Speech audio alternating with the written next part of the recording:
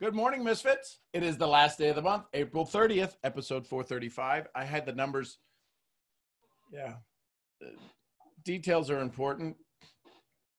And numbers are important, like if they're on my check or what I'm paying somebody, but sometimes I get them messed up for my own episode. So I think you're going to see the background 435 twice. Anyways, here we are. It's Thursday, end of the month. Let's go ahead and send out our messages of gratitude, of joy, of love, of respect, of honor, of blessings. I can tell you, I can see a shift that's happening in the world because of you all. And the world I look at is my world. And that's the only world I can see. No matter whether I look on the news, that's my world, or I look in the other room where my bride is sleeping, that's my world. Or I go upstairs and I see Mason, that's my world. The whole reality is that your entire world exists in your own frame of reference. What is it that you want to do? What is it that needs to get done? Usually in our profession, the end of the month is a big push. And we turn things on and we try to move the needle a little bit more. We're this close to a rank. We're this close to a goal. We're this close to a fill in the blank.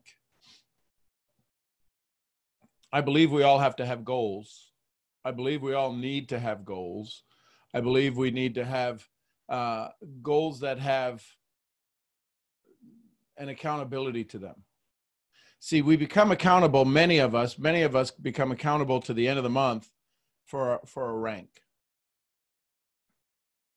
Not really for a reason, or the reason is to create income. But the challenge is, so let's do a Wayne Dyer. Let's change the way we look at things and the things we look at change. If we are running for rank today, it means we're running for recognition today, which means we want to be able to say we did it,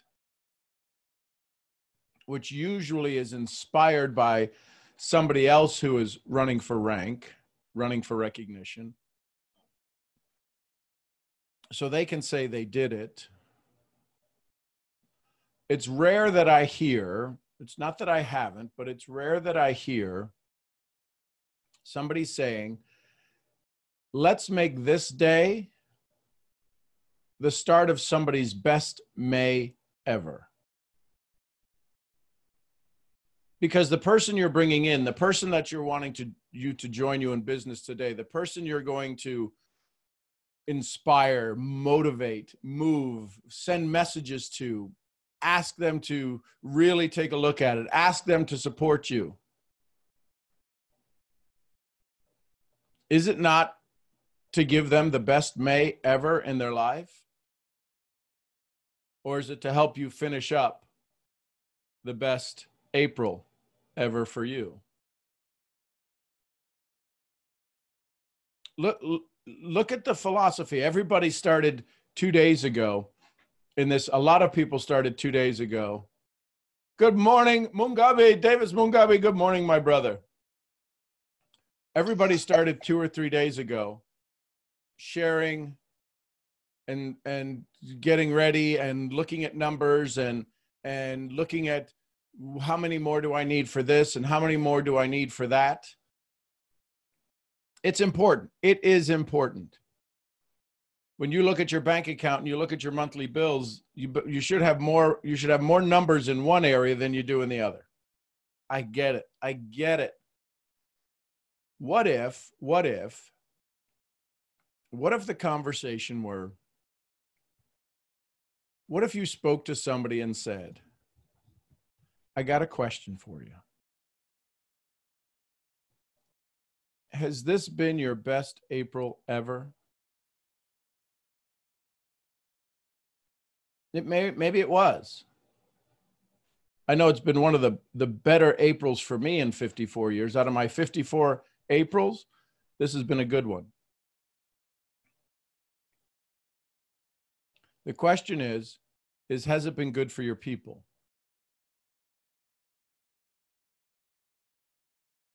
Have the people in your world struggled? Not in your business world, not in your company. Have the people in your world struggled? And have you had prospecting modalities that were prospecting more towards their current level of success or their current level of fear?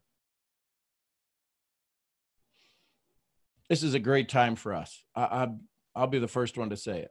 This is an amazing time for us because all of that, it's one of those things. It's a pyramid. It's all of the objections that we couldn't deal with, that it was hard for us to have a comeback, have gone out the window forever. If somebody ever says again, it's one of those things, I can't believe you do that. I can't believe this is one of those things that you do. That excuse is gone forever. Logically, it has gone forever. Around the world, nobody can use that expression anymore. Can they? They can't. The challenge is can you come to a person with your heart and literally have a conversation that will allow them to give up that old thought? See, a lot of times when we go look for a person, when we go look to have a conversation with a person, good morning, Bahamas. Good morning, Leo. Good morning, Vach.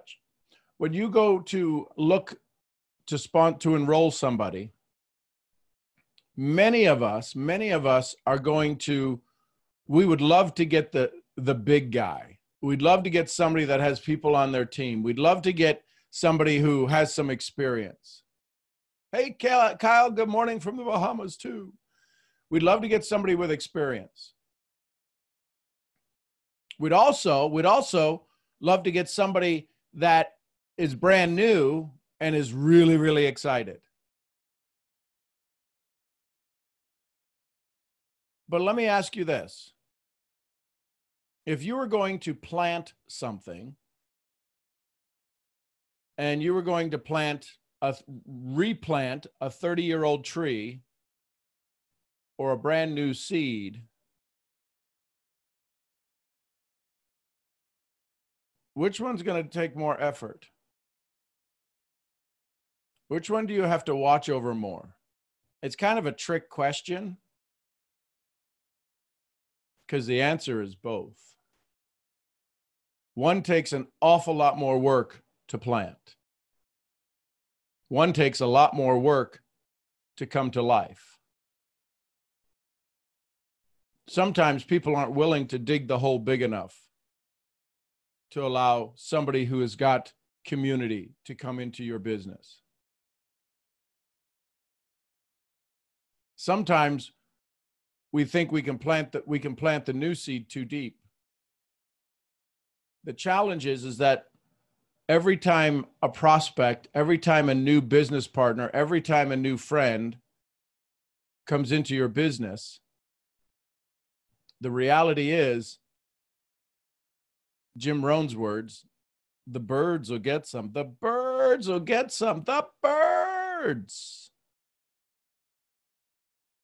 So what's the soil today? Today's the end of the month. What's the soil you're going to use today to build your business? If it's any different than the 2nd of the month or the 15th of the month, you've got to ask, what kind of a gardener are you? Is today the day we throw a whole bunch of fertilizer on it and we want to really get things going and we get out of our own way and we have conversations that are different than any other time of the month? Maybe. I understand. If you happen to hit the next rank and it changes your income, you deserve it.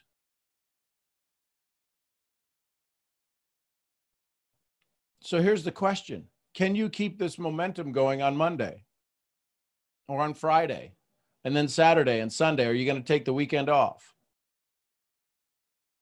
If people are important now, and if conversations are important now, and you know, maybe you had 100, 200 people come into your business every day, but today there's going to be 300 or 400 because everybody pushed.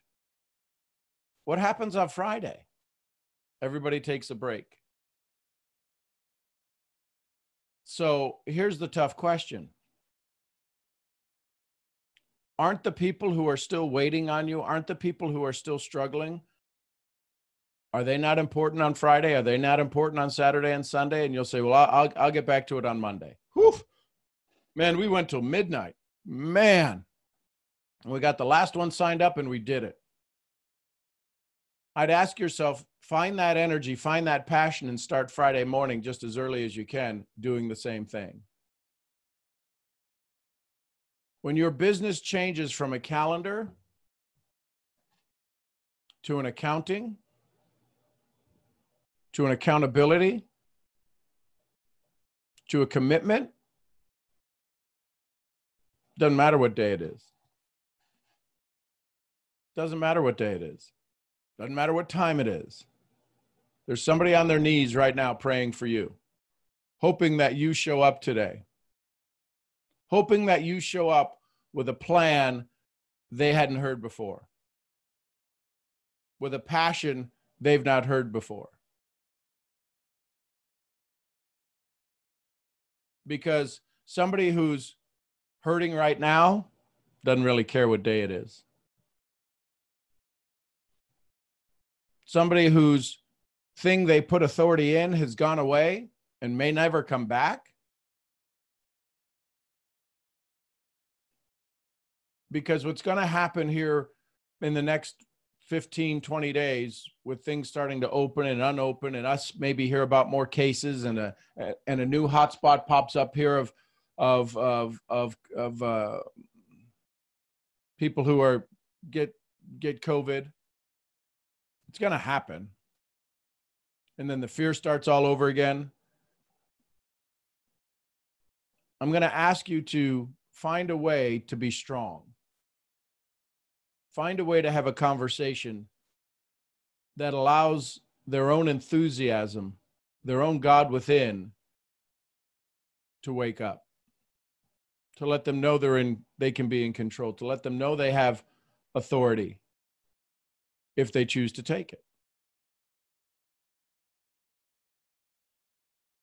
The end of the month doesn't mean the end of your effort. A lot of companies will inspire their field to do their auto ships in the first 10 days of the month. Why? Why would they do that? To create some activity. Sometimes they'll have specials that will only run the first 10 days of the month. Why? Because they know that their volume, if this is a calendar, first week, second week, the volume goes up a little bit, and that's auto ships. But from the 15th on, it goes crazy. It goes crazy. Now, I've heard of companies having their biggest days mid-month this past month. Maybe your company had its biggest day, biggest week of commissions. That excites me. But what happens is that if it takes a global pandemic to increase the sales of a company, there's only one or two things that's going on there. Either people are awakening to new news, or it's out of fear. Harsh statement, I get it.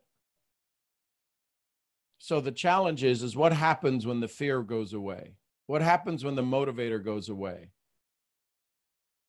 Does your team have enough motivation to stay? Have they been building with the right intention?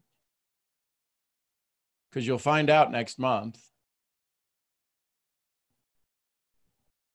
when things start to open and new cases start to pop up on the news, because they'll be watching the news, and maybe it might be in their area if they're in a metropolitan area.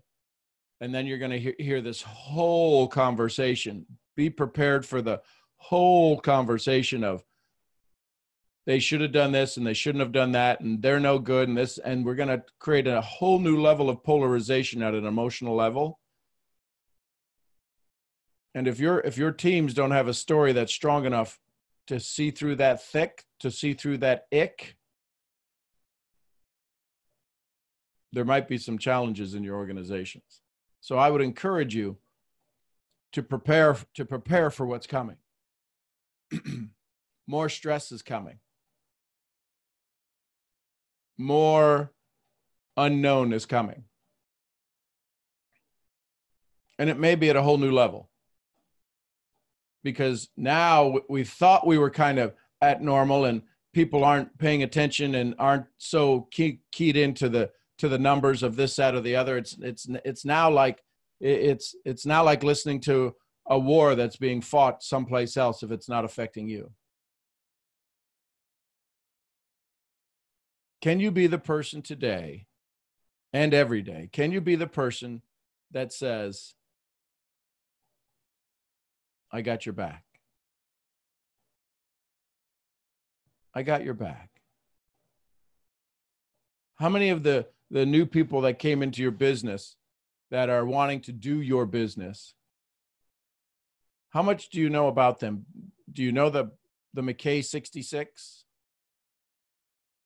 Have you answered the 66 questions on that form? Maybe 10 of them, 20 of them, 30 of them? Do you know the people who are in your organization, or do you just know that they're in Tommy's group or Sally's group?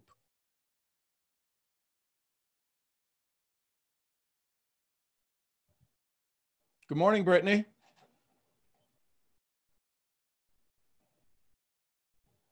If that was it would seem like it was a message. Hello. Good morning. Yeah, I sound crazy and like everybody in my house is asleep, but no. So quick question, because it's so crazy. I woke up super late and I got on the call. Hey, everybody. I got on the call and you were talking about strength, and while you were talking about strength, I don't know like why you were talking about strength, because obviously I was like, hang on. You're the signal or something's a little garbled, or can you hear me? yes. Oh.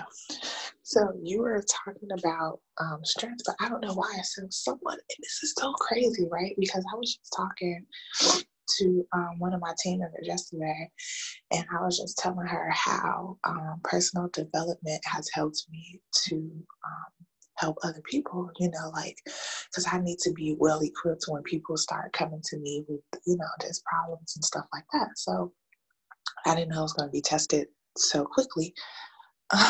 So someone literally just texted me right now, and I just want to make sure that I'm like saying the right thing to her, for her, the things that she needs to hear. And you're so great at this. But basically, she just texted me, and she was basically saying like how she's fed up, she's at her wit's end, and I don't know if she's talking about for real, but she sends me like a picture of like a busted windshield. And then she's going on to say, talk about how like in her relationship, he's been abusing her and like cheating on her, and like had like a secret outside baby on her. Talking about how he like put her in the hospital and stuff, and how she called the police on him. So little no secret, like I literally just went through the same thing. Like, when was this? No, this was just at the end of last year, like November, right? I just went through the same thing. So I was just trying to see like what could I say to her? Like, what would Sean say? Well, first of all, I would seriously ask her, and I would move from text to voice, and I would have a conversation with her. to ask her, first of all, is she okay in this moment? Is she in a place that's safe enough for her to stay in, right? Physically, environmentally, right? Our personal reality makes up our personality. And if not, figure out somewhere, somehow to get to a safe place. And then the awareness starts, because if that text is all what we all heard, there's a state of shock and adrenaline that's still running through that body. And she can't hear anything. When you're in that state, you can't hear anything other than the fear that you're in. And this is a challenge for everybody, because the level of fear that you described is no different than the prospect sitting across from you. They just use different words. They just use different words. This is two things. This is a cry for help, a cry for paying attention, not a cry for attention. So I would have a conversation and say, first of all, are you safe? And then the next thing is, then I would get on the phone with her and I would listen. I would listen. You've had the experience. What did it take for you to get through it?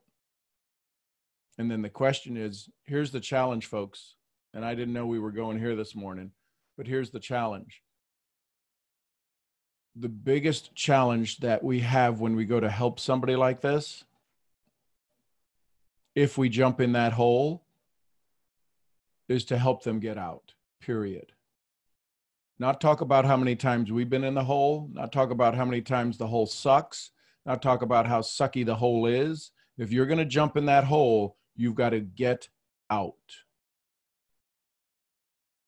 Now, I don't know if any of you are lifeguards, but one of the first things they teach you is that when you go to save a victim that's drowning, what's the biggest fear?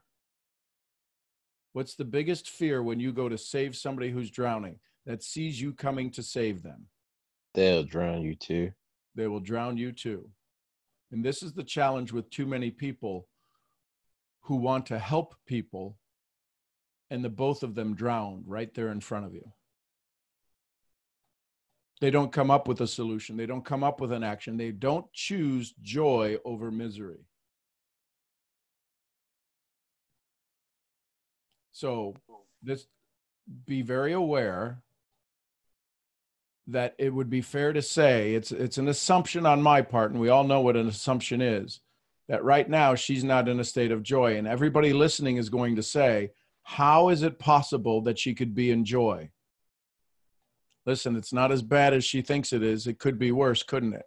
It's not as good as she wants it, but it's not as bad. And we want to jump on the bad. And we want to say, you don't deserve this. You don't do this. Listen, God made the world and everything is good. He looked at it and said, everything is good and everything works in his timing. This is part of the gift. Man, I'm probably going to lose listeners on that one. This is part of the gift. Because once she gets through this, once you got through it, you just made it part of your gift, part of your story. It seemed like the worst thing possible when you were going through it. But if it can ever turn into a gift, it's always a gift. We can't stand there and say to them, oh man, you're lucky to be having this happen to you right now, right? You'll get cut. But if you go and find the common enemy, is the same common enemy the person in pain has, you're fighting the wrong war. And now both of you are engaged. Both of you are enlisted in a battle that cannot be won because it was always yesterday. The battle for this woman, the battle for this person is now. The battle for this person is what's coming now. The battle for her is what's happening 2 nows from now and 3 nows from now. Can you have the strength to stand in this now and get her focused enough to begin to see what's coming? because all too often we'll find the common enemy of being able to, was it right? No. Did she deserve it? No. Does any human deserve that? No. The challenge is that usually they'll call on people who have some experience in that, and the conversation changes to everything was for a yesterday moment conversation. There'll be glimpses of conversation of what's to come, of what's going to happen. The question is, you have to understand, if she reached out to you, you're somebody of importance, you're somebody of a source for her. So here's the tough question. What will you resource to her? Think about that, folks. Anybody who ever reaches out to you, they are considering you a source. What will you resource to them? Man, I got you. Yeah, I know exactly how you feel. Then they're just the biggest a-holes and this, that, and the other. You're resourcing an old story of yours. Is that to make them feel better or you feel better? This is everybody. Brittany, I'm not picking on you. This is everybody, but this is what happens. No. You know what I'm saying? Go ahead. Oh, it's crazy because, okay, so the background is a little not strange, but our dynamic is really interesting. I've never met her before a day in my life. And I know her because she's the girlfriend or fiance or wife or something. Hang on, Britt. Hang on. So if you've never met her and they're a person that's in your community somehow and she reached out to you, this is like reading a line in a book. The question then becomes, have you thought of why she's reaching out to you? Yes. And have you thought of the story that you had to go through or the story that went through her mind why she's reaching out to you? Yeah, actually. Okay. It's just so crazy because it's like so now that you see the story, you believe you understand the story of why she reached out to you. I hope so. I hope okay. I do. What if it's wrong? But this is what you need to find out. And this is what you'll find out when you have a conversation, because you'll be able to hear it in her voice. She has a story running in her mind of why you're the one that she needs to reach out to. Now, she may have reached out to a dozen other people, hoping somebody will throw her a lifeline. Has that story run through your head? And if it's not, that's okay. No, it didn't. Okay. So picture this. When somebody's drowning and they yell help, do they look at a resume before the help is provided? No. So there's a good chance she may have reached out to somebody else. So the first question I would ask her after hello and are you safe is, who else have you reached out to? And she'll reveal the level of desperation. And in that, I've reached out to a dozen people. And what has been the response? You're kind of doing, if you've ever done triage. No. Right? So you need to understand where the patient is at right now, where this person is at. What have they done? What are their symptoms? What have they reached out to? Because you could be the nocebo in their life, not the placebo. You could be the reason that they stay in the hole.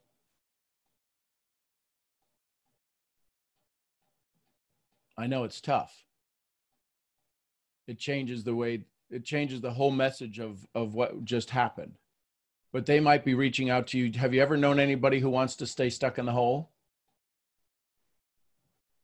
All of us. My point is that this is where if you understand how to ask, if you have understood how to work on the questions, yeah, it is 911. Where are you at? What's the story? When somebody's in that state, when you hear those stories, and there's that physical abuse and there's all of that, it is trauma. Here's the thing. We see this abuse that's happening on the outside. I promise you, some of the worst abuse, even the more painful abuse, happens on the inside and we never see the scars. So I would have a conversation, triage the situation, ask, make sure they're safe, ask how can you be of best service, and listen. The hardest part is going to be when you let her know that you're a safe person to talk to because of your similar personal experience, is to avoid conversations that say, I know, right? I get you. I understand that. I know exactly, because you have to listen. You can't, if you're going to jump in the hole, you can't tell them how many times you've been there before. Nobody cares how many times you've been there before. They just want to get out. The question is a tough question, is, do you want to get out of the hole? When we hear people that are in abusive relationships, wherever it's from, how many times do we hear them going back to it again and again and again? And you're like, that's just crazy. No, it's not. It's how they're wired. It's the only place of safety they can find until it becomes too unsafe to stay. This happens with every person this is addiction to approval. Because if this has ever happened, listen, if this is the first time it's happened, she's out 5,000, she's gone. There's a chance that this level of trauma in her life, this is not the first experience. Can I say something? Yes, please. Oh, so I was just thinking about all of this, right? So because she doesn't know, nobody knows actually, unless you are in my very, very, very close immediate circle, about the fact that I went through the same experience, right? And it took multiple times before I was like, all right, this is it, you know? Yep. And I also thought about how this is a very big test, because Sean, like when I tell people to do something and they don't do it, I'll be like, what you mean you not, what you talk to me for this? You know, like, if you're not gonna listen. So I was like, okay, it can't be that type of thing. If she comes to me and I tell her something and I find her back in that situation, I still have to love her enough to coach her enough to give her a little bit more rope every single time she finds herself in this situation. Right. It's like you have to love like a parent. It is. Yeah. But the difference. Well, I just realized that. I be gone with the wind. The difference is with a parent, there's a tremendous amount of emotional connection especially with moms, I don't want to fail them. I don't want to fail them again. And sometimes we can come off kind of harsh and it doesn't seem harsh at all. So I think the reason that you were asked to participate in the activity of providing help to this person, is because her heart may know your heart. Because there's an instant level of rapport that spans time and space. Anybody who's ever been in that situation, anybody who's ever had that level of fear placed upon them, there's not a single doctor, there's not a single psychiatrist, there's not a single anybody that can ever speak to that level of fear. So you've been granted a gift, and with great power comes great responsibility. It's going to be just as important a lesson for her as it is for you. And can you sit with the intent of joy versus misery? And be a good listener. And to walk them through the journey, to help them go 2 steps forward, 1 step back, 2 steps forward, 1 step back, because the addiction to approval that gets broken in abuse, it's an addictive personality. Cigarette smokers become big gum chewers, and alcoholics become sweet eaters, and all of these things. The addiction just moves. Breaking the addiction, that takes a lot of God work. But right now, it's not about a breaking of addiction. It's about breaking of I'm good enough. There seems to be such a level of lack that shows up. The slightest inflection in a voice. How many times have somebody said something and we're like, that's not what I said, but that's what I heard, right? We become hypersensitive to so many things in a state of fear that even I got you means that I'm going to get you. So I check in on her, make sure she's safe, and then it's going to be a listening process.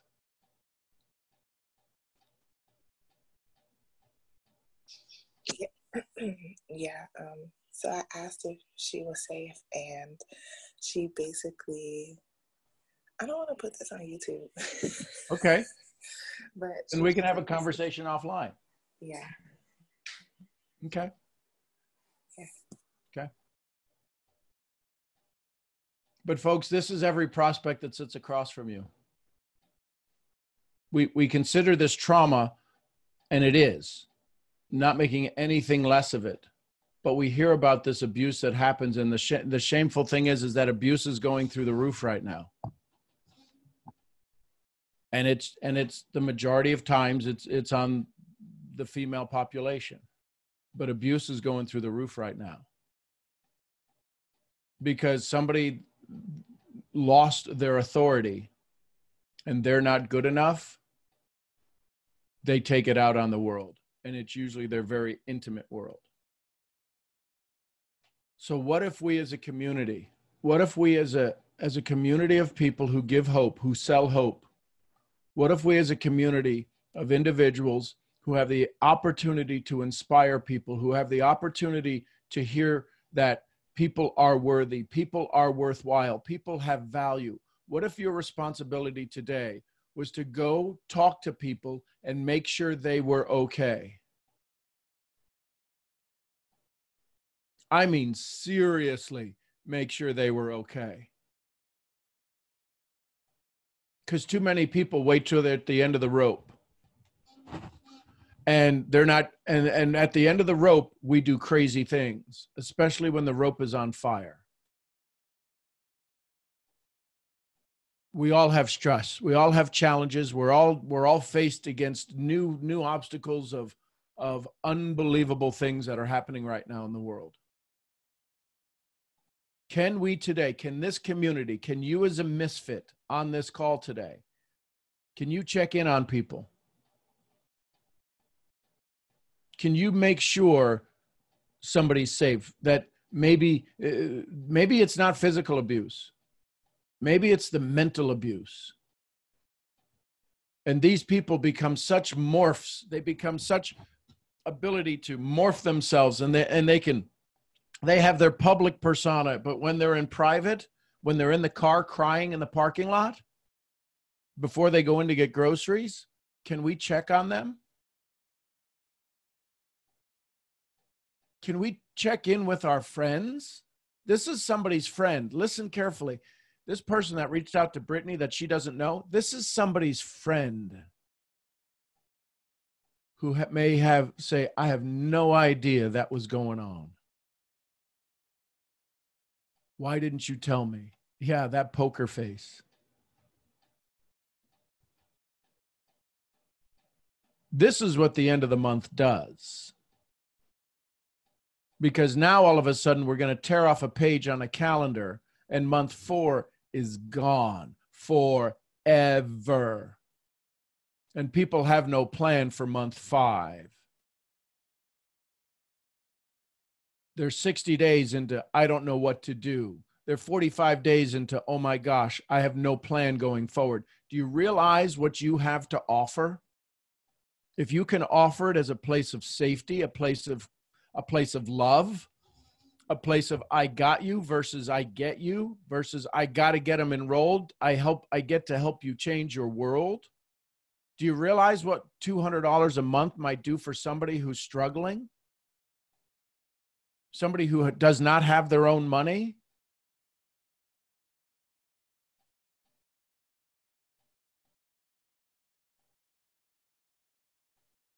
I agree with you, Delia. I think there should be some faith in there. But I got to tell you what, when you're standing in the middle of hell, there is no God for them.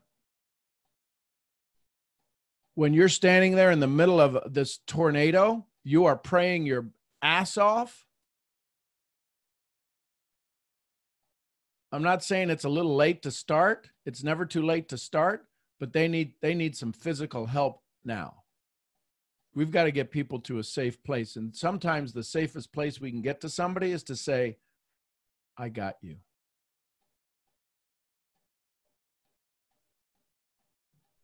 I got you.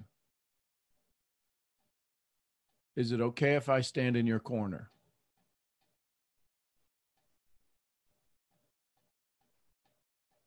If you have somebody, listen, type a Y in the chat. If you have somebody who is standing in your corner right now, you're standing in their corner. You're somebody in somebody, you're that person in somebody's corner right now. Type a Y in the chat. Are you that person in somebody's corner? Then guess what? You know what it takes. You know what it takes. You got their back. How many people are afraid? Listen carefully. How many people are going to be afraid to reach out and say, will you get my back? Will you cover me? Will you take care of me?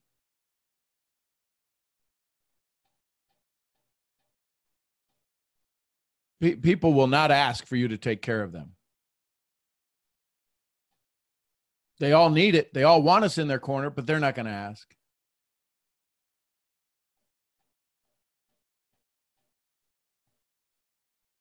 Yeah. Somebody says in the chat, I was exhausted asking when people would turn away. Exhausted. And you just, at some point you go, I can't do it anymore.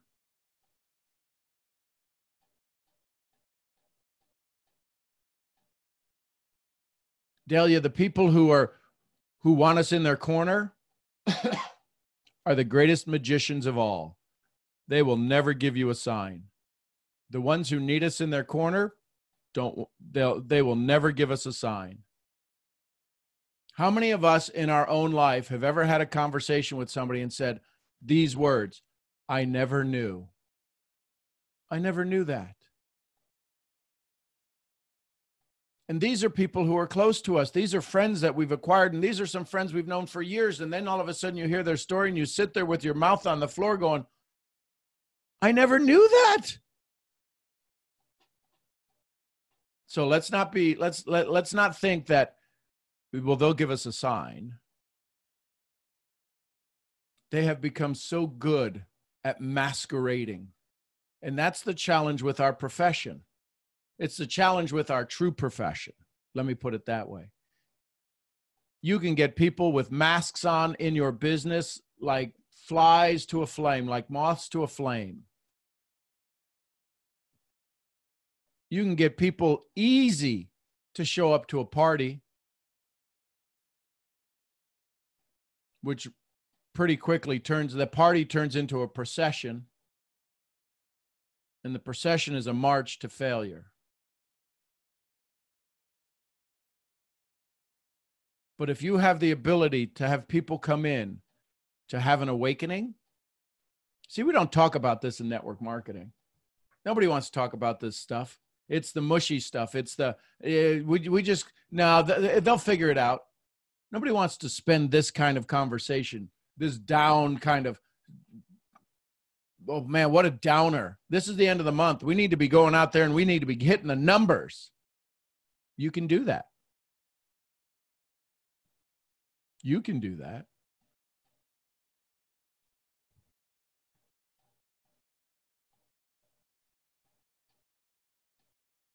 The question is can we sit in enough love that that's our resource?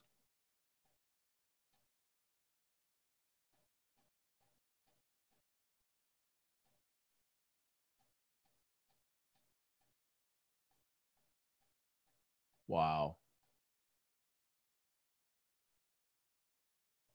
I'm just reading Diane's story. Yikes. It is hard as a mom. Because here's the thing. You probably felt it the second he heard it. That's that quantum entanglement. You guys are tied together. So here's the reality. Right now, today, it is the last day of the month. What did Caesar say? Not that anybody wants to hear this statement right now, but you need to hear it. What did Caesar say about the dead? We have to let the dead bury the dead. We can mourn. Absolutely. Mom, you know your son better than anyone. The pain that you feel in your heart is real. But staying there may not serve you or him. So I would encourage you to find a way to be in the joyous states of the memories you have of your son.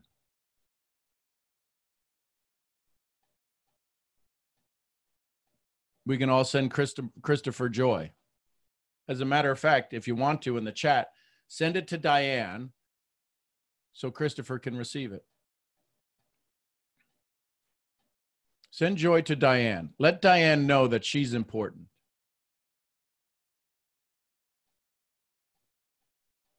Let Diane know that she just inspired us. She just gave us room to give. She just gave us room to love her. We don't know Christopher, but by default we do. This is what network marketing is supposed to be about. This is what MLM is supposed to be about. Me loving more.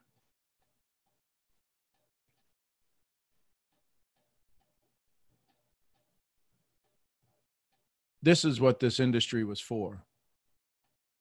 This was the design behind it. To inspire people, to move people forward, to help them have more of what they want and less of what they don't. When you can help one person out of the hole and stand tall on their own 2 feet, you've started a new career. Diane, thank you for giving us a chance to love on you, to send this emotion that was building up to have an outlet. There's 7 billion people on the world. All of them but about 4 need this.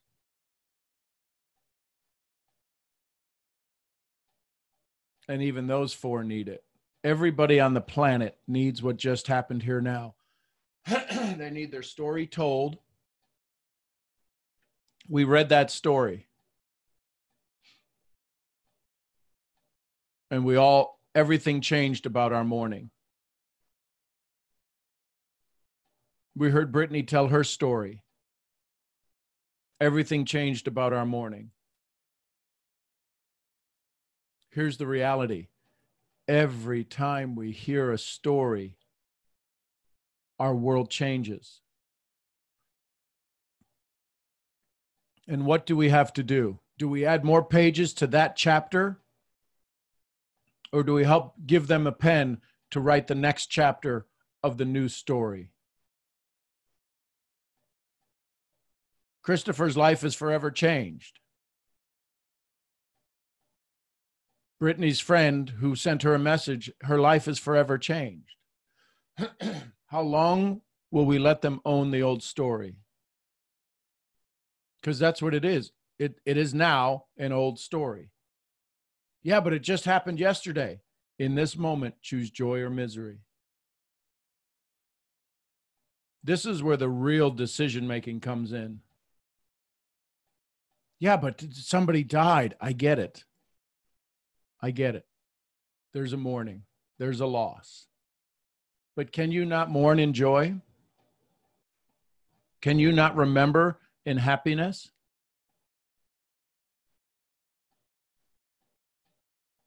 Tough topic.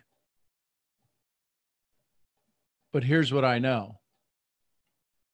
Every person you're about to come across has a story that's just as painful to them as any one of these stories are. And when you sit across from them, realize the responsibility you have to either put them in misery or put them in joy with your words. They may not choose to go to misery. They may not choose to go to joy because the choice is ultimately theirs.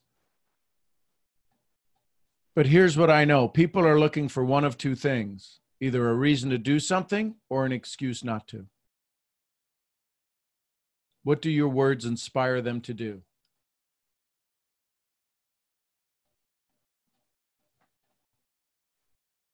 Sharon, I see your hands up. Good morning, my love. You're up bright and early in Vegas.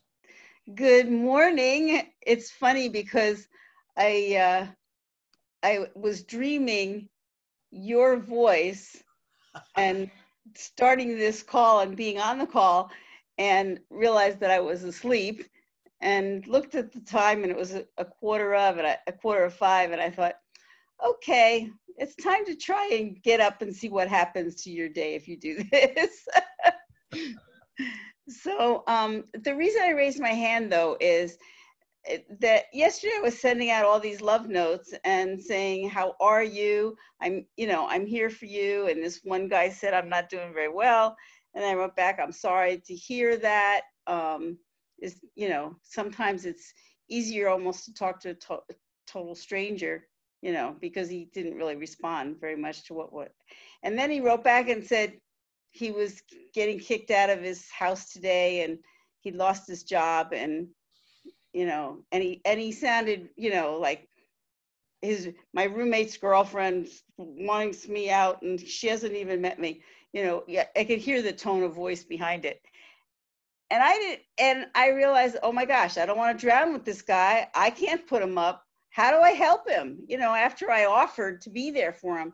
And what occurred to me is my church has just fed like over 2 million people. I mean, it's unbelievable what our church community outreach has been.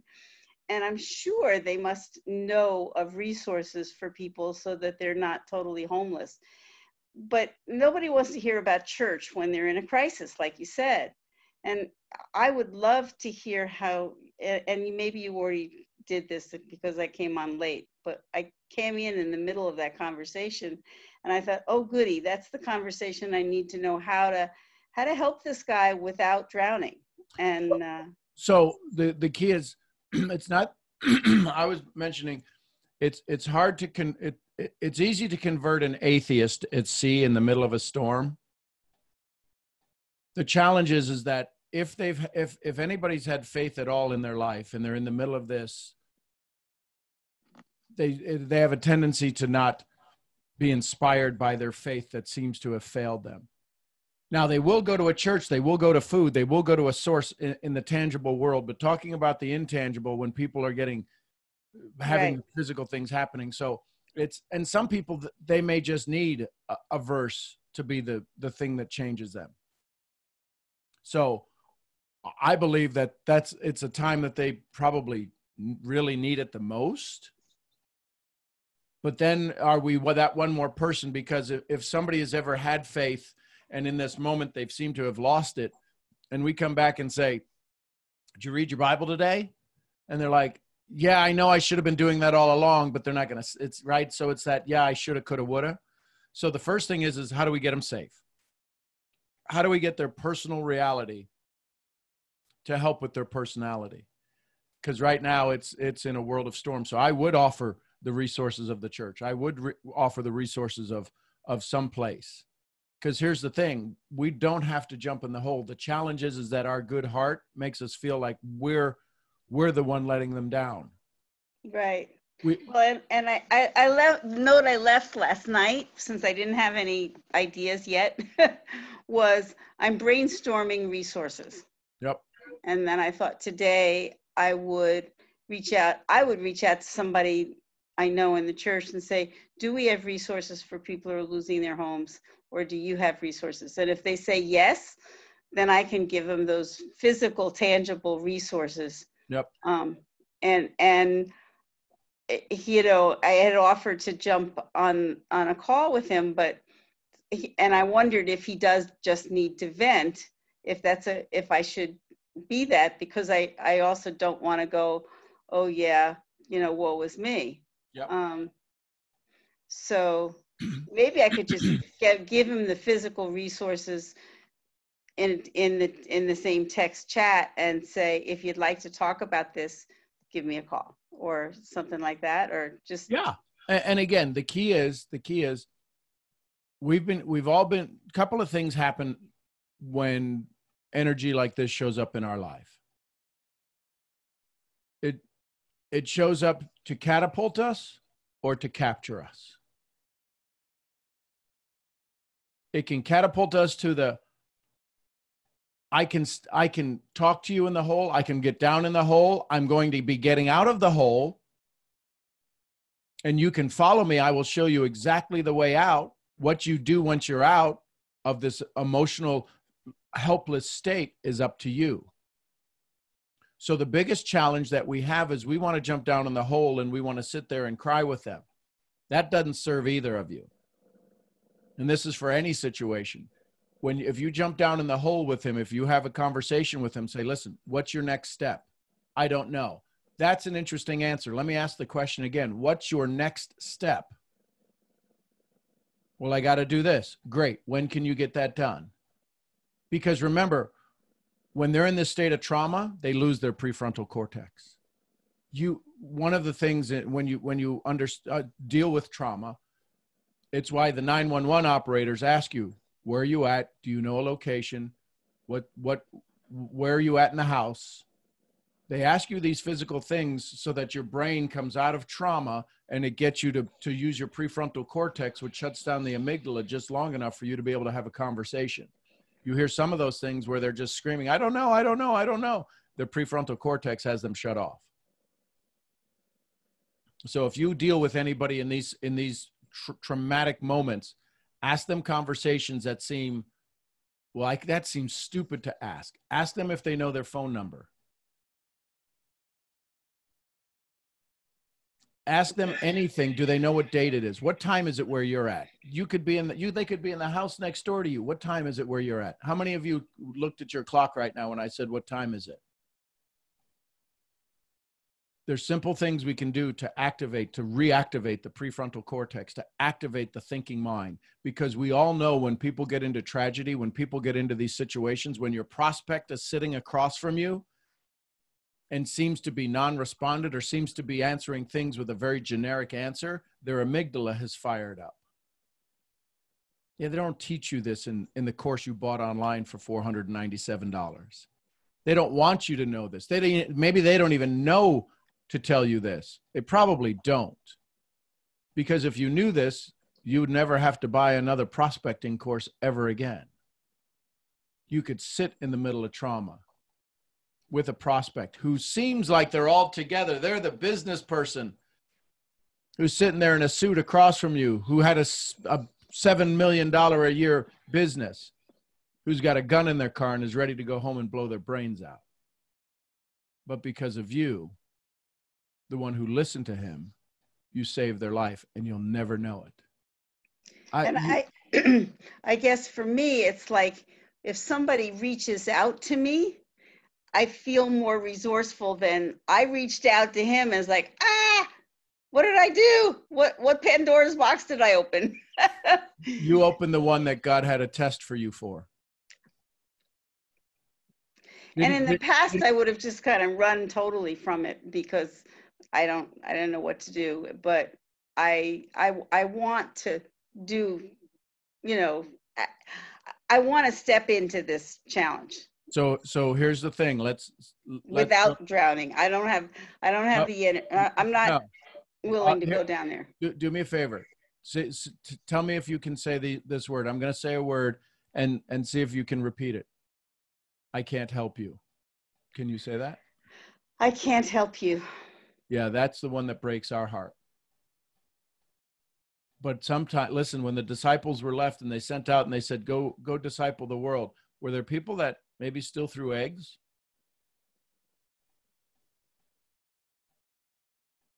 Were there people that still didn't agree? There's still people today that don't agree. It's okay. There's a test for both of you. Yeah, there are two other women that reached out to me that said, you know, they're about to be home. It's the about to be homeless part that seems to trigger something inside me. I've never been homeless, but I've been close if I didn't have my family, you know. So let me let you in on a little secret. I'm just going to poll the audience. Has anybody here on this call ever been homeless? If you've ever been homeless, type an H. And I'm not talking about down on the street under the bridge homeless, but maybe you've had to live in a car.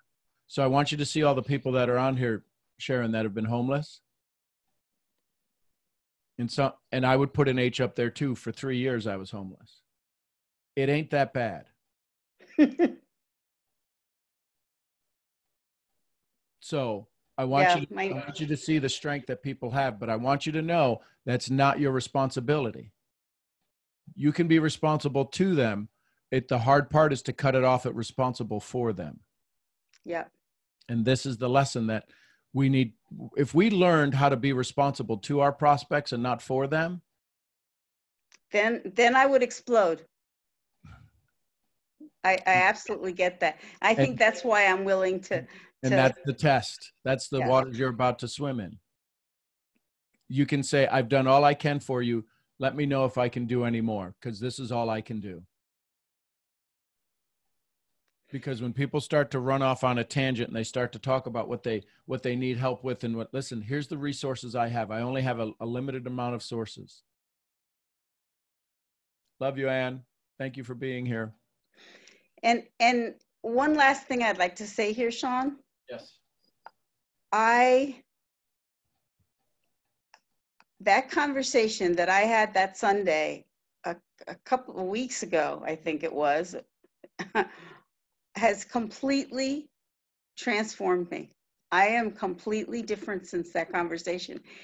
And every single day I wake up differently as a result of it. And as I'm sitting here, I'm looking out the window and the sun is rising, the most incredible colors. But I'm sitting here in more joy and more aliveness and more hope and more presence than I have ever felt in my life, day after day after day after day. And my sister's stuff is rolling off my back, and I'm just able to say, I love you. I love you. And she's getting it in a different way. And she loves you too because she's heard what I'm going through. But she's afraid to jump on a conversation with you because she has a relationship with God and she doesn't want to be told she should be with Jesus. And I understand that because I spent my whole life like that. But boy, what a difference it would make for her. But it's not gonna happen. But at some point, she is gonna want to meet you when she can. And when she does, it'll be a God-given gift for me. Well, I can't tell you all how much I appreciate you. And I'm not exactly sure what happened. I even re-listened to that to see if it would help me understand what happened. It doesn't matter what happened. All I know is it happened. And all I know is that I love Kayla to the moon and back. I don't think she's on this call. And I love you and all of you on this call. So I'm going to step up to the plate today without drowning. Yep. I can do it. Give them all the life preservers. Give them all. Listen, Sharon, you got to see the sunrise, right? Is it possible for them to have seen the same sunrise and been in the same amount of joy? The answer to that is yes. The sun will rise and the sun will set. What we take part in is our responsibility. What they take part in is their responsibility. Can we turn them and say, look at the sun? No, but you don't see the fires over here from yesterday. Enjoy that as often as you can. If you need some help with that, but I won't throw any more kindling. I won't throw any more wood or gas on your fire. And that's like with this whole, I mean, Vegas is shut down. Vegas is a party town and it's shut down. It's going to feel the effects of it. And people have all these black and white answers about, you know, businesses should reopen, you know. And I'm sitting here going, I don't have any answers whatsoever except to do my life and to love on people and to offer my business as a side gig. But I don't have the answers, and I don't pretend to, and I don't pretend to understand all the ins and outs, because it's very hard to see what's the real truth behind all the sound bites that are out there. Yep. So I don't even try. That's not my kuleana, as they would say in Hawaii. Yep. So here's what we've learned so far today. Brittany said it. I can't believe there's so many people who have a similar story. This story is everywhere in the world. I see Joyce on here, my dear friend from Africa. She could tell you 1,001 stories like this. She could share with you, she has 200,000 people in her organization. She could tell you story after story, and for her to stand strong and for her to still lead and for her to lead from the front, can you imagine the thousands of stories that she gets every day? And her response is, all we can do is help them, but you've got to take care of you first, right? On the plane, we hear it all the time. Put your oxygen mask on first. And especially ladies, hear my heart. There's this sacrificial model that you've been designed to hear from maybe your mom and your grandmom and your grandmom's grandmom, that we just don't do that. That's not a lady thing. That's not this. You can't stand up for this. Or you don't listen. You've got to take care of you. Dalai Lama said the world will be saved by the Western woman. I think we just take the word Western out. And I think the more that you can communicate with each other and support each other from a place of love and honor and respect. Because when you have a ride or die kind of relationship, ladies, it is fierce. It is fierce, that relationship. So it's a tough topic. Didn't plan on it, but I don't plan on these things. These are downloads from someplace much smarter than me. I'd ask you today to take some time to just be present, to just find. So here's what just downloaded to me now. If any one of these stories has struck you, has hit a chord with you, Brittany's story of a friend who they've just become acquaintances through the digital world, and somebody reaches out. Diane's story about her son losing his friends in a helicopter crash. If any of these stories touch you, of Sharon's story of somebody saying they reached out to them and they said, yeah, things are okay. But then in the next text, they say, I'm losing my house in the morning and I don't know where to go. If any of these stories have touched your chords and your heart, I'm going to ask you to listen to me for just another moment. It means it's time for you to fill your tank, because these requests are going to come more often and more often and more often and more often. What do you mean, fill my tank? Find your source. In my devotional this morning, I read it just before the call started. I had already had the topic, but it says this. When some basic need is lacking, what is the basic need that is lacking in just about everybody you're going to have a conversation with right now? What's the basic need that's lacking? Joy, authority, control, money, food, time, energy, money. Consider yourself blessed. Your very lack is an opportunity to latch onto me in unshamed dependence, unashamed dependence. This is my daily devotional. When you begin the day with inadequate resources, you must concentrate your efforts on the present moment. It's almost as if they knew I needed this conversation this morning. This is where you are meant to live, in the present. It is the place where I always await you. Awareness of your inadequacy is a rich blessing, turning you to rely wholeheartedly on me. The truth is that self-sufficiency is a myth perpetrated by pride and temporary success. Health and wealth can disappear instantly, as can life itself. Rejoice in your insufficiency, knowing that my power is made perfect in weakness. Now, this is all about a source. I have a name for that source. You may call it something different. But when somebody is in these dire straits, when we are down and out, funny how we seem to make it through. Some of us have been through a hellstorm. Some of us might be standing at the gates of it. Some of us might be in the middle of it and not sure which way is out. You might be the voice on the other side of that hell that somebody's going through right now and say, you can come this way. You can be a voice for somebody. You can be that light for somebody. But once they get out, it's their responsibility to take care of them. They're going to have to make the next move. We can't go lift the weights for them. We can't make the calls necessary for them. But we can be present with them. We can see if they have enough energy to pay attention to this moment, to do some actions. It's tough. It's not easy.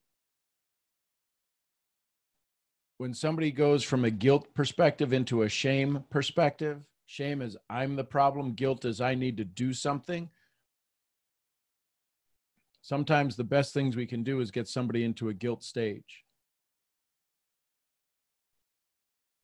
Now, I'm talking to you about things at a psychological level, at a chemical production in the brain. Because it happens for both. Every time we heard a story this morning, every one of our brains heard it.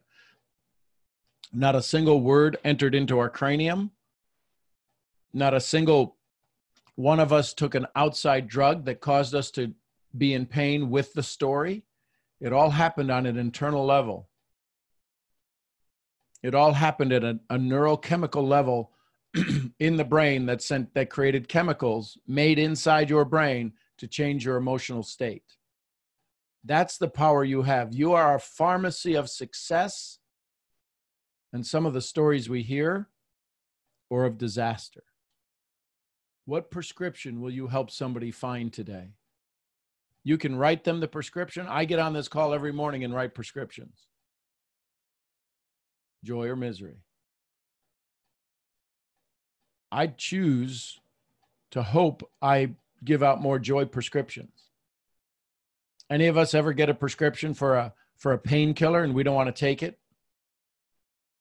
Or we're supposed to take the antibiotics for its entire course, 10 days, but on day 7 we don't take it and it comes back. And the doctor goes, you didn't take it all. Now they got to give you a stronger one.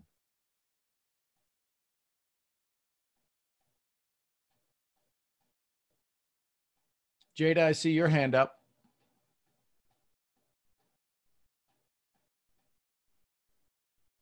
Hello. Good morning. Good morning. How are you? Very good, Jada. Thank you for calling on me. You actually answered my question with Sharon. Okay. So I wrote down my question. Well, I have another one as well, but I wrote down my question so that I could ask it the right way. Sure. But at first it was just I have been practicing finding balance between loving people and doing business. I would like to learn how to become better at balancing that. And then you kind of answered my question with, taking responsibility. Mm-hmm. So I kind of see that what I'm doing in my business, I'm actually, I watch what words I say Mm-hmm. and how I say them. So when someone is telling me their story, I will say, you will heal here. Like I'll say things like that instead of, saying, I don't know. But my Right. next question for you is, I'm practicing genuine urgency. So do you have any advice on how to practice this? Like an urgency to, take action. Right. Urgency is man-made. Mm-hmm. Because what you consider urgent, I may consider futile. Uh-huh. So urgency is a one of the 35,000 emotions that we create to justify our current state of mind. Okay. So when we decide to create urgency should turn into internal motivation. And the only urgency that anyone has is to be in joy. Let me explain. God forbid somebody yesterday falls down in front of you with a heart attack. What's the first thing they're going to do? Call out for help, try to get help. Right. So which means that if they call out for help, they're wanting to get into joy. Yeah. And so then they scream, somebody call 911. Somebody says, I called 911. They're in a new level of joy. They know that help is on the way. Then it's all a matter of, will the help get here fast enough? And then when the help shows up and the paramedics show up, it's a new level of joy. They get them to the hospital, it's a new level of joy. The only urgency that anyone has is to move into joy. We don't see it that way. We see it as misery as well. But if you realize that anybody taking an action in any direction is a desire to move to joy, how could there ever be any urgency then? It's just a desire. Will they give up the old story? See, because somebody, right? We see in the movies, we see in I just picture a movie where it's the wife wants to kill the husband, and all of a sudden he dies in front of her because she poisoned something. And she says, well, I'll call the ambulance in about 4 minutes. And you're like, oh, what a cold witch on a broomstick. So we can, and in that moment we see it like, well, call. And it's like, no. I want this to happen. The only thing that we can ever do. So there is never an urgency. The urgency is man-made, like him in the back, sitting in the back seat there, that little bundle of joy. His urgency is to have to throw his arms around and to laugh and giggle. That's his urgency. And as soon as you let him out of that seat, man, he is free. Unless, of course, he's going to get ice cream. Then he's like, get me in the seat. The only thing we can do is when we have a conversation with somebody is to help them with a very urgentness, if that's even a word, to get to joy. So your first question is how do I balance love and business? You don't. You're either going to be all love or all business, because if you're trying to balance that between the two, your business is going to come and go. I would encourage you to just stay in joy. And the method that you have to stay in joy is to help people find their financial freedom. Okay. Thank you. That helps so much. You're welcome. I appreciate your help. You bet. Thank you so much. Thanks, Jada. Vach, go ahead. You got a quick comment, and then we're going to wrap this up. Yes, I did have a quick comment. Good morning, guys. Good morning, Vach. I wanted to just start with I just sitting back and listening to everything like on the call was it's just amazing how like things go. Things are so unexpected, because when you first started the call out, you were about to say something completely different. And then Brittany's like, I need this right now. And that ended up turning the course of the call. And it just kind of shows like how raw and authentic it is here, because we're all able to share these different stories with one another and relate to them. But still be like, okay, well, guess what? You know, we have to get out of that old story. And when we're talking to our prospects, get them out of that old story as well, but make sure that you're proceeding with caution for you and for them. So I just wanted to comment and say that, that it was just like beautiful to see the direction of the conversation go from one thing to something that no one was expecting to happen on this call, you know, so that was pretty much it. Well, Vach, I appreciate that. And so I'm going to give us all a chance of a mentorship moment here. The only reason that these things happen on this call, and this is me going to tout a little bit, is because that's the test I'm given every day. You guys come here and you sit and you watch me have these conversations, and you see me manipulate language, have a dialogue with language, and use language in such a way that it's this amazing sword that cuts through doubt and fear. It's because I do my best to stay present. When I see anybody say, I have an emergency, I need help, there's not a single thing that I could say that's important enough to say, well, we'll get to that, especially when it's one of you, one of my friends. So this is just my years of experience that allow me the opportunity to say, listen, all I can do is all I can do. And there's a good chance that there's probably something I can do to give you guidance because of my 54 years of experience, because of my Yoda-ness. But here's the reality. This call is going to end in just a little bit, and we are all going to go about our days, and these people might still be in pain. Could you imagine? I'm going to go a little biblical here. Could you imagine God or Jesus or the creator of the universe to see all of this pain? Could you imagine how, like, why are they there? Why are they in that state?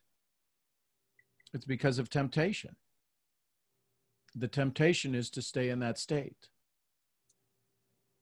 I would encourage you to all listen to Napoleon Hill's Conversation with the Devil. You might be surprised at how many places the devil has in that conversation. And it's just this idea of how we are taught that it's okay to depend on something other than ourselves and our source. Maybe that's the message for today. Go listen to Napoleon Hill's Conversation with the Devil. It's on YouTube. You don't have to buy it. You can read it along as they talk about it. I think it's 3 hours. It might be some of the best 3 hours you could do right now, because we are all going to be tempted. We are all going to be tempted to not live our dream. Because right now the test is in our testimony. And every one of us outwitting the devil. Yep. That's it. RBP, how you doing this morning? Well, now I know why I'm doing what I'm doing this morning.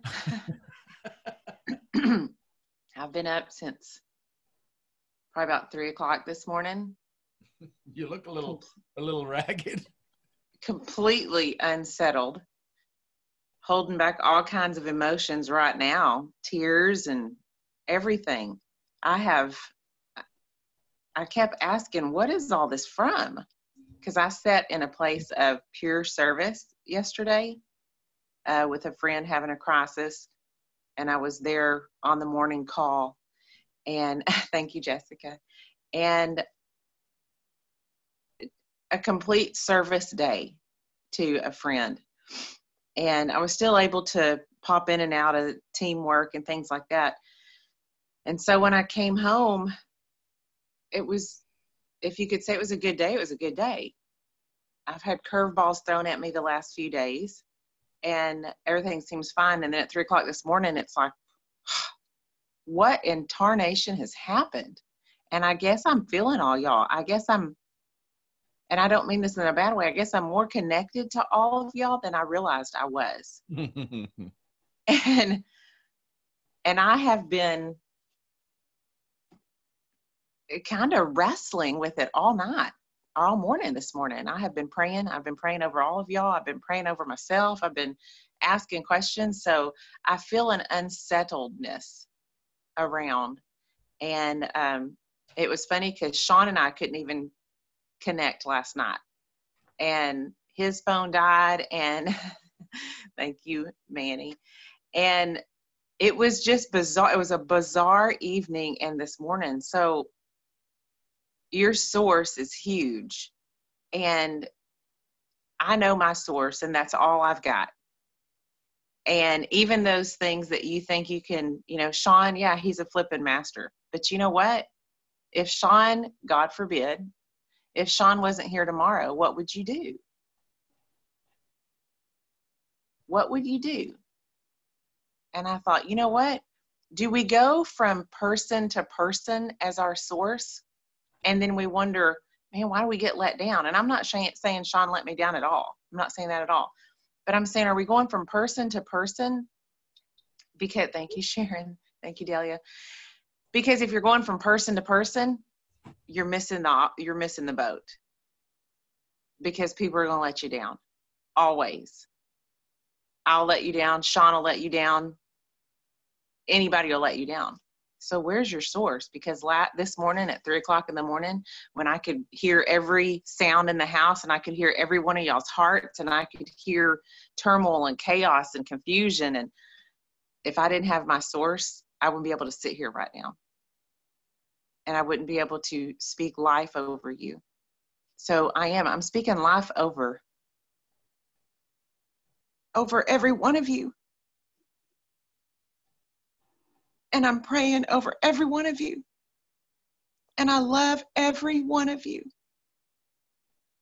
And you have someone in your corner, spiritually, fighting for you. And y'all need to know y'all are my therapy. And I won't stop praying for y'all. So help those people. The side effects of helping people is joy. The side effects of helping people is love. So center yourself, find your source, define happiness and joy, and stick to that definition.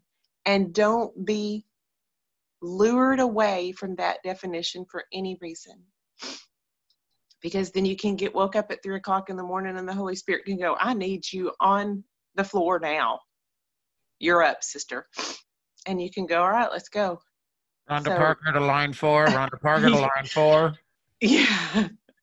And it's never with a warning. It's never, hey, tomorrow, this is what I'm going to call it. No, it's never that. But I love y'all. You have everything you need inside of you.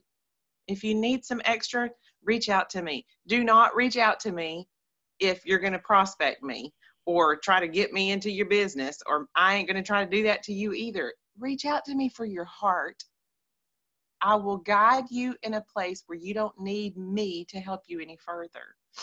But I love y'all, each one of y'all. Thank you for showing up. Thank you for being a part of my life.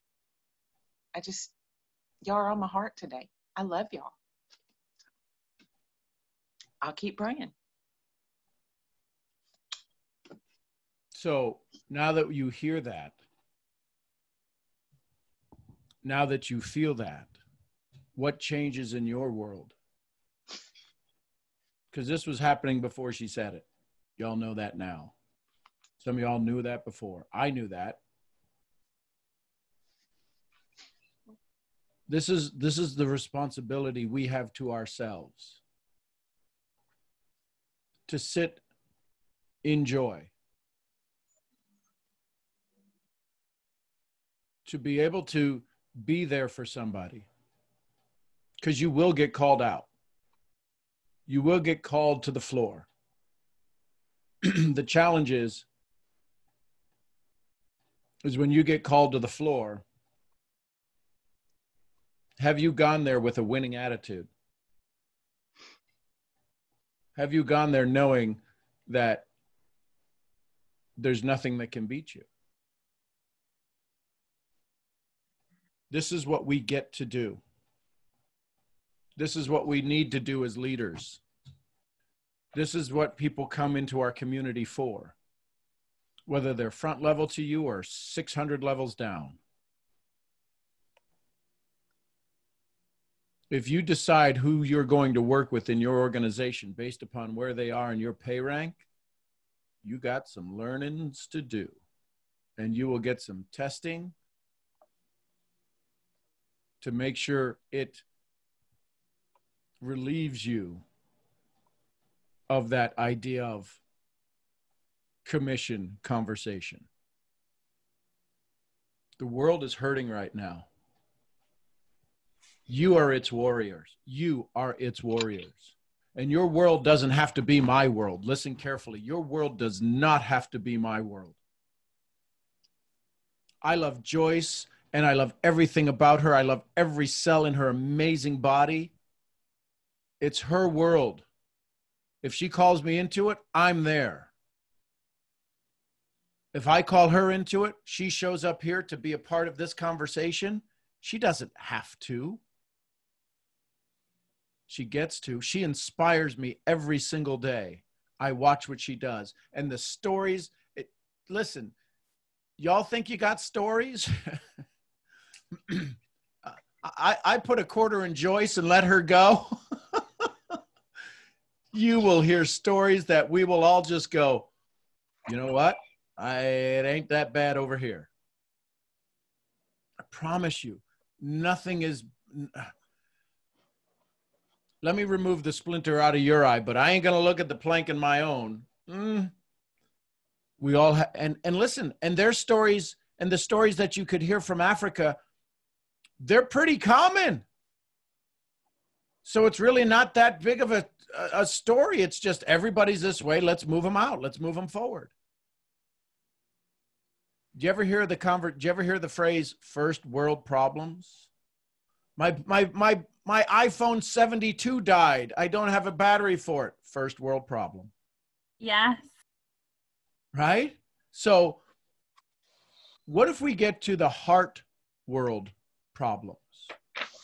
People are just missing out on joy. We have the greatest opportunity on the planet to feed them joy. Feed them our community. Listen, if somebody wants to come in and lean up against the rowing machine or the stair climber and say, I'm going to get on this one day and I'm going to work out, love them for being in your community. Many of you get on this call and don't ever say a word. I love you. You don't have to say a word. Your support, your energy, your mission, your vision, your smile, your joy, your typing in the chat is absolutely critical for all of our success. You play an important role. Don't ever leave this call and go, I should talk more. I don't know why I don't talk. You're speaking with the greatest voice you have, your presence. If your word has to be heard, it ain't your word. When you show up in joy, when you show up in presence, when you show up in prayer, when you show up in just gratitude, what more do you have to say? Good morning, Adeluise. I have a question regarding that because I'm a giver by nature. And so I'm in a situation right now, still going through the storm. But I still want to help other people.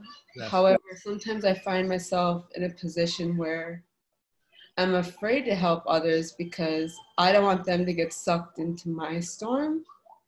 And even though I try to go about, everything with a sense of joy, there's times when I can just get knocked off my high horse like that quick. And I don't want anybody to go down that rabbit hole with me. Okay. So did you ever hear the story about the admiral on the ship talking to the first class private? Did you ever hear that story they talk about in leadership school? Yeah. Guy gets on the radio. They're on this huge aircraft carrier. An aircraft carrier is huge, right? And the guy who's at the helm, the radio operator says, vessel to the port side of the USS cargo carrier aircraft. Please change your direction. And the radio comes back going, aircraft carrier, I would recommend you turn 90 degrees. right? You now heard this story. You remember it? I'm going to finish it out just so for the story. And he says, excuse me, vessel to the right, this is the aircraft carrier. We're going to recommend you change your course. He goes, aircraft carrier, I'm going to recommend you turn hard starboard 90 degrees. And then the captain's hearing this. And he says, wait a minute. This is the captain of the USS Cargo Aircraft Carrier. I'm going to command you to turn your vessel. He says, I'm private first class Smith. I'm a lighthouse.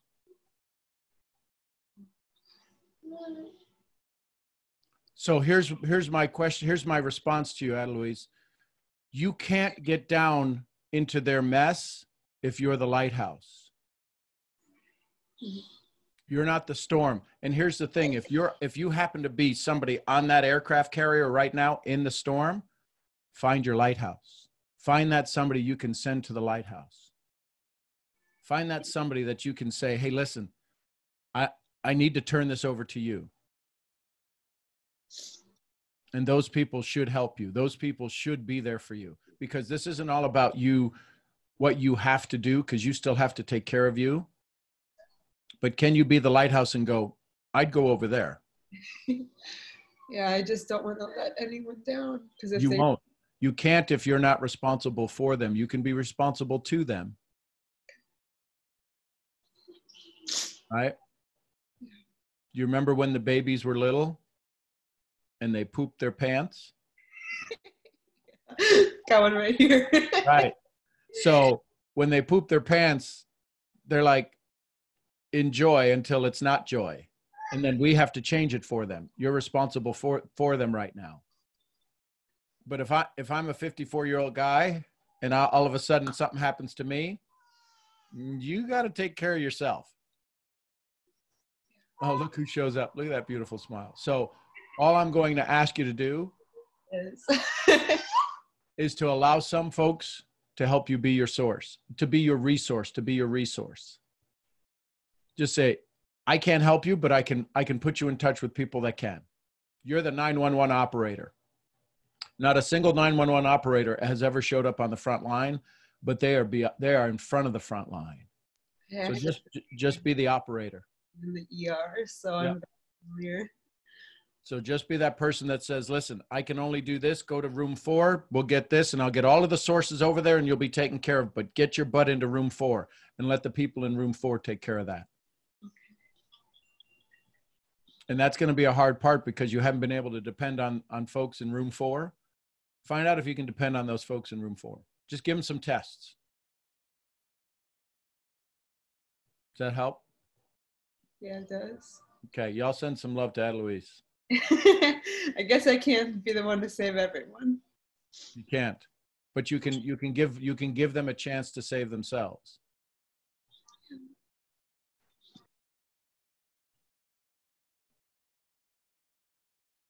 This is what we get to do every day, folks. This is what I wake up. This is what I go to sleep dreaming about. This is what I wake up waking about. This is what I eat tuna fish waking about, or a steak sandwich waking about, or having a glass of water thinking about. What can we do to be more present? What can we do as a community to be such a source that people are drawn to us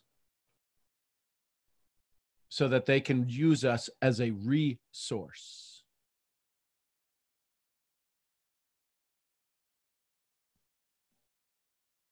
Each of you are wildly important. You're wildly important to me.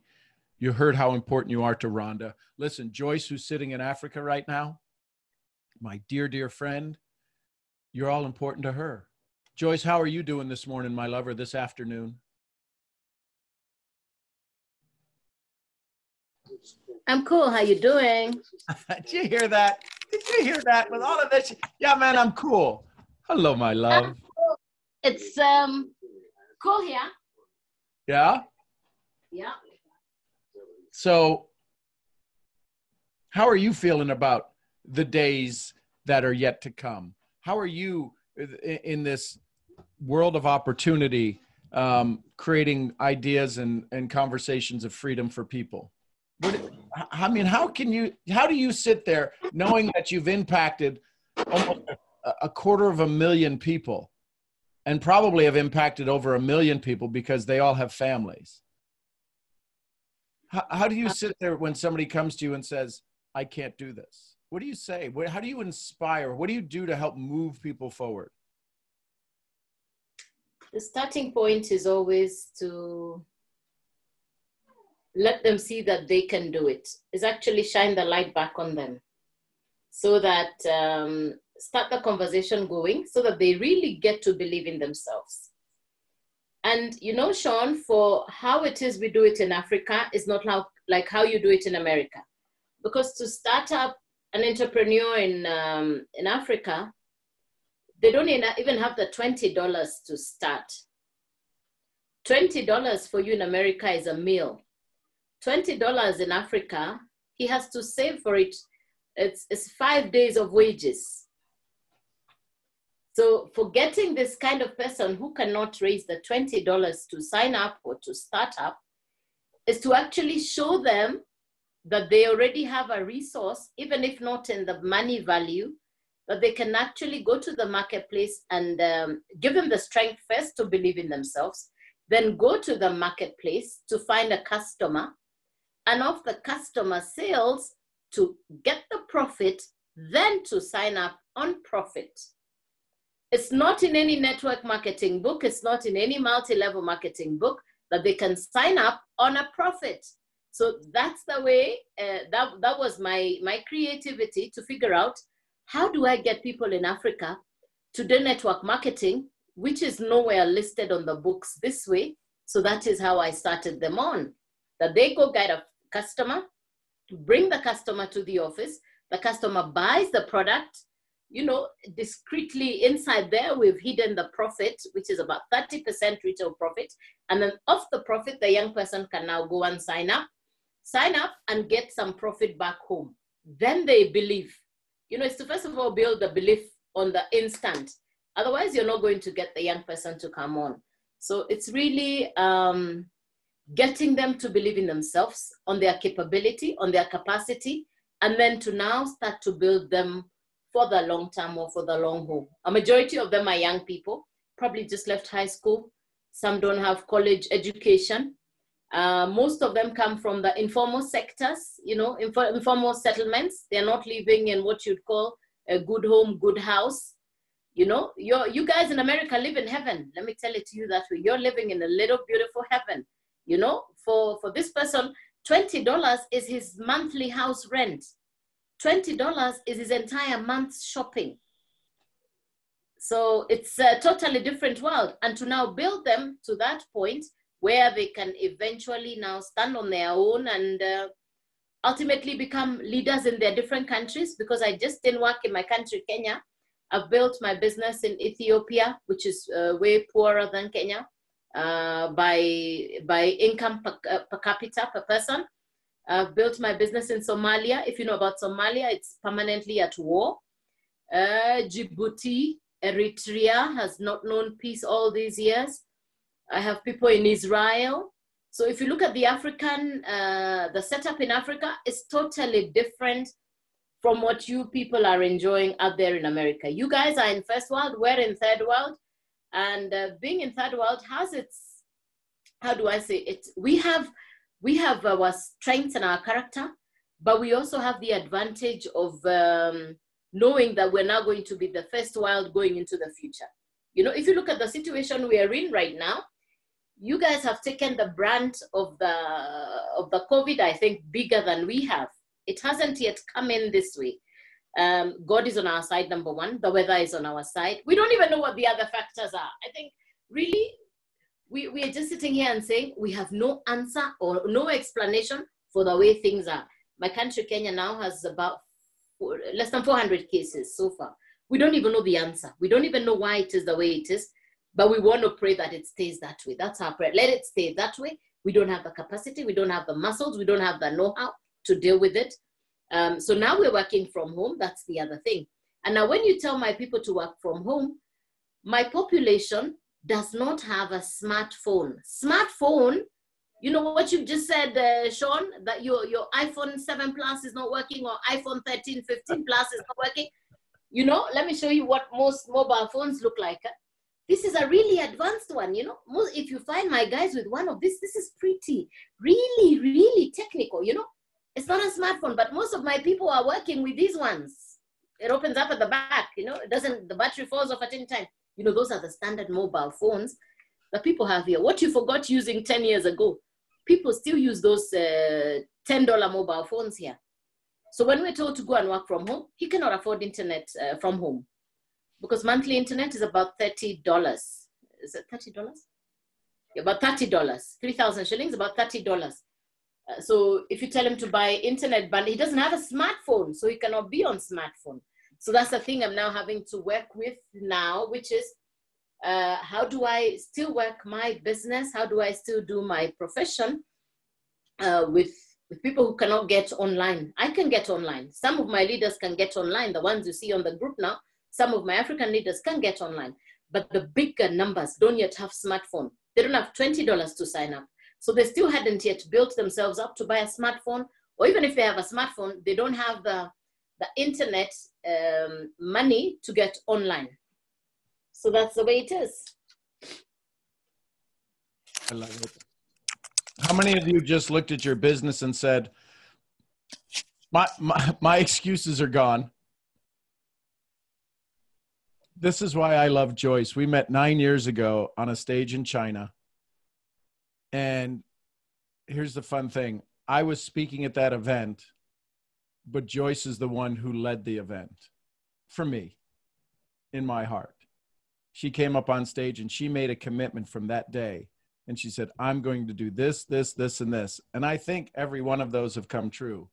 And a whole bunch more. But this is the power of strong women. Yeah. We need you. You have somebody who's on the other side of the world who has built an organization of teaching people how to not have excuses and has built a community. I only say the number because it might impress some of you. 200,000 people who have been able to turn that $20 into $100 a month, 5 months worth of pay in 1 month because they serve people. The only way those 200,000 people are doing it is because they're doing it in service. They're doing it in service to their family and service to themselves.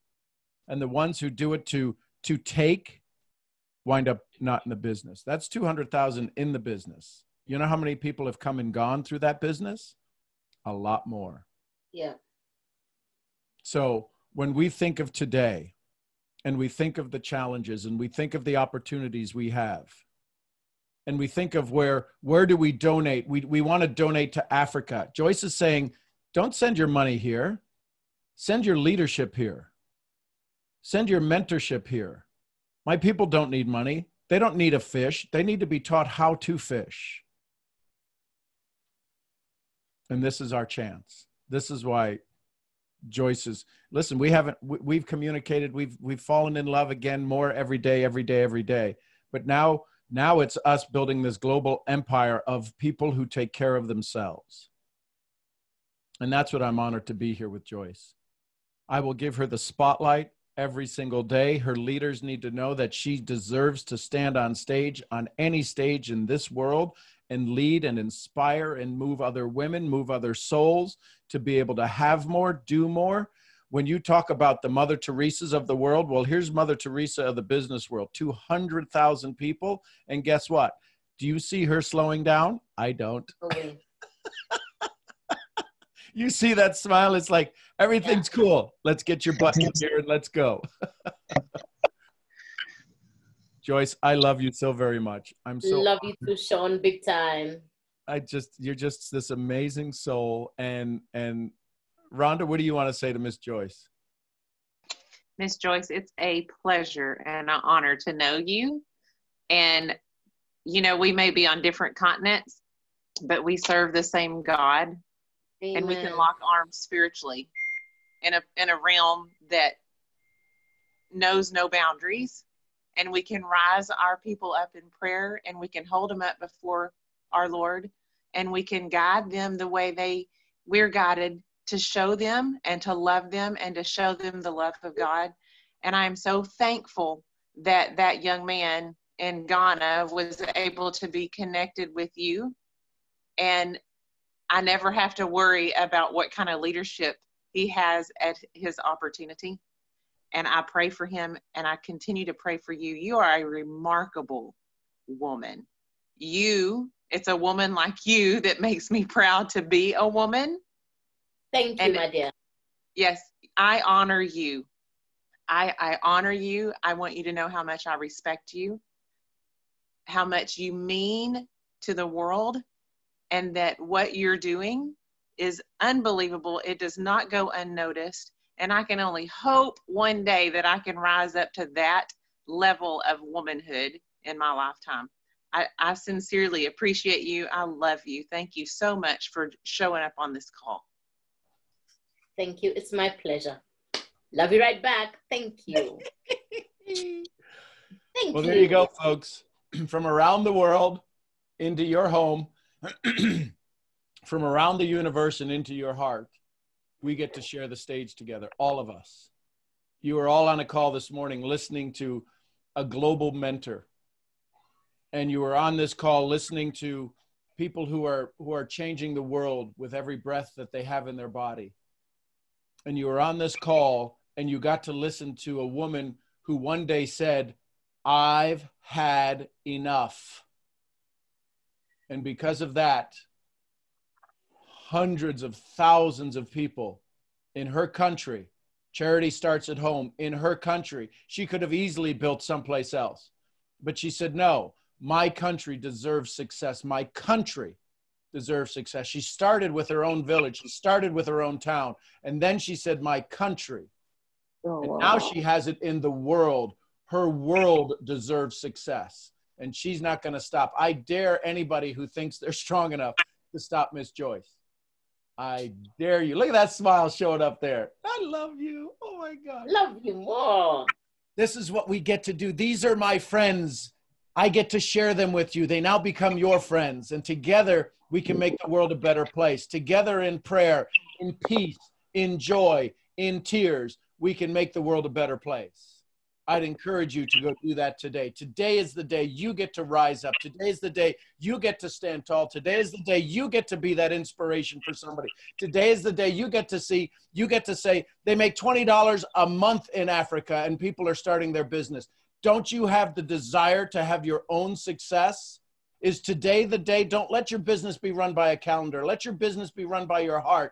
And therefore, it matters not what time it is. It matters not what day it is. It matters the state you are in. And if you're in the state of joy, we can all have more. I'm Sean Murphy, founder of Mental Profits. I love each and every one of you misfits. I'll see y'all where? Next event. Send some love to each other. Love y'all. Love y'all. Love you. Great Yeah, day. my misfit First getting family. up at 4 o'clock.